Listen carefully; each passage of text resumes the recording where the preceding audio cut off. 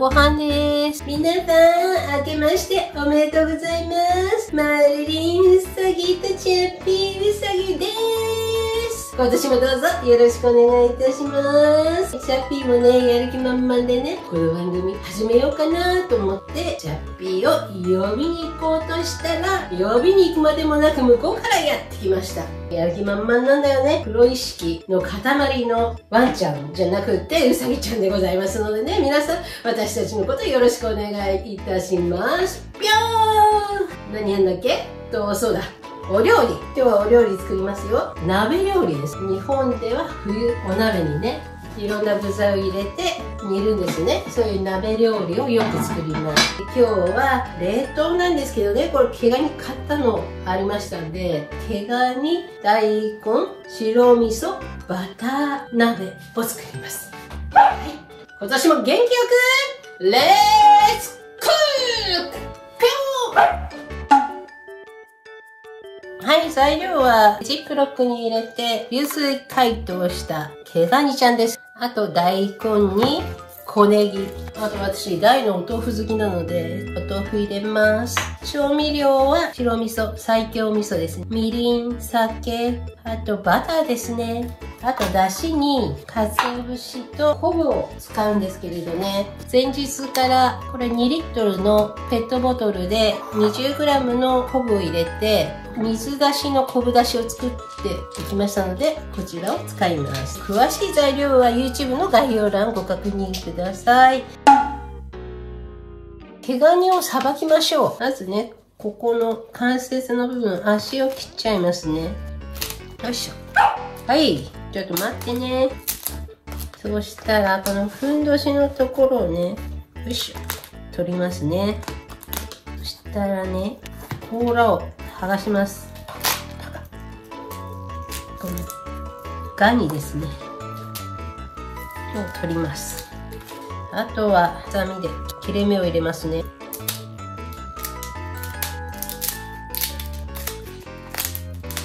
いしょ。あ、もう、これ、半分に真っ二つでしょ。その方がいいね。まあまあいいかな。はい、ちょっと待ってね。はい、足は全部切りました。真ん中で切っちゃおう。よいしょ。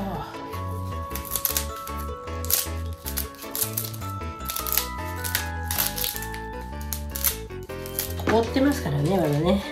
はい。カニをさばきましたね。はい。そしたら次に大根、小ネギを切ります。小ネギは根っこの部分を取って、適当な大きさに切り分けて、小口切りにしちゃうぞ。はい、出来上がり。大根。皮剥きやすいような大きさに、まず切りますね。皮を剥きます。はい。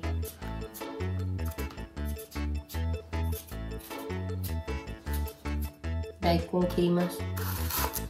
輪切りですね。で、私はこう、縦に切っちゃう。短冊切りにします。お豆腐ですね。木綿豆腐のやつにしよう。そしたら、だしの用意をします。水だしの昆布だしをお鍋に入れます。全部入れますね。ペットボトルに穴を開けます。はい。それで昆布を取り出して、で、火にかけます。沸騰直前ぐらいまで煮ていきますね。ずつ細かい泡が出てきました。そしたら沸騰する前に昆布を取り出します。それで沸騰させちゃいます。粘りが出てきちゃうので、沸騰させる前に昆布は取り上げてください。はい、昆布の出汁が出ております。で、沸騰させたら一旦火を止めて、そこに鰹節ですね。これ 20g あります。これを入れます。いい香り。はい、完全に鰹節が下に沈みました。そしたら、ざるの上にキッチンペーパーを引きまして、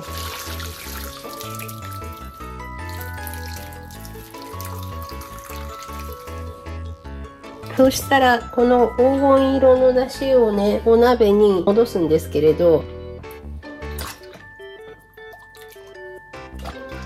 できた出汁の半分ぐらいです。お鍋の出汁にですね、大根を入れてきます。大根硬いですので、大根をだしで煮ます。はい。15分ぐらいですね。味をつけていきたいと思います。これはお酒です。みりん、お味噌ね。白味噌を溶かしていきます。そしたら、お豆腐ね、入れますね。そこに、カニさんを入れていきます。手でいっちゃおうか。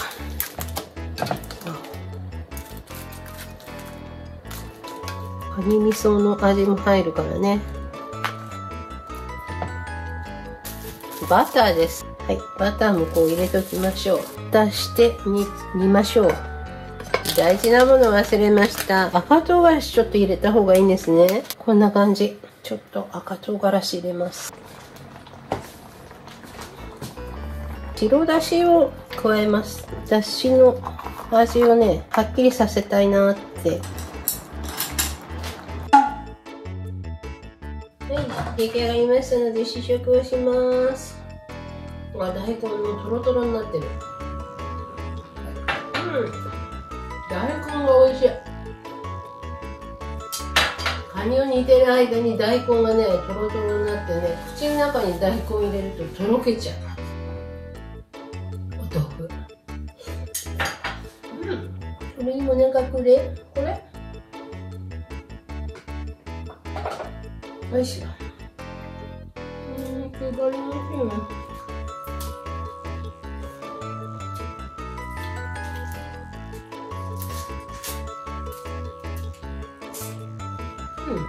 ただ難点はカニはめんどくさいね。はい、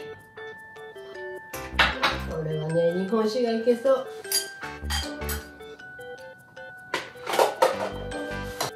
だしはね、こう半分まだ残ってるんですね。なのでこう足しながら追い足しして、味が足りなかったら味を足していただいてください。はい、ということでね、皆さん、毛ガニの鍋。だしがね、まずね、パーフェクトに美味しいです。白味噌バターのね、お出汁がとっても食欲をそそります。美味しくってお酒が飲みたくなりました。ということでね、皆さん今年もどうぞよろしくお願いします。チャピッと頑張ります。はい、よろしくお願いします。じゃあね、バイバーイ。バイバーイ。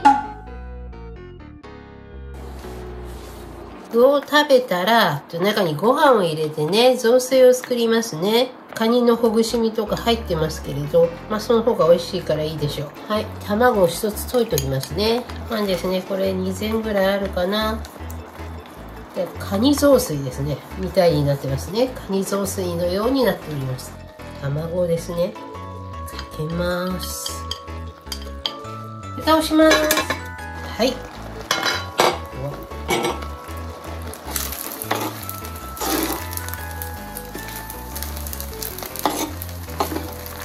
はい、いいんじゃないですかね。はい、出来上がり。器に入れて食べます。おいしそう。見て。小ネギを散らしまして、それで極めつきは、いくら。こんな感じかな。はい、締めのご飯です。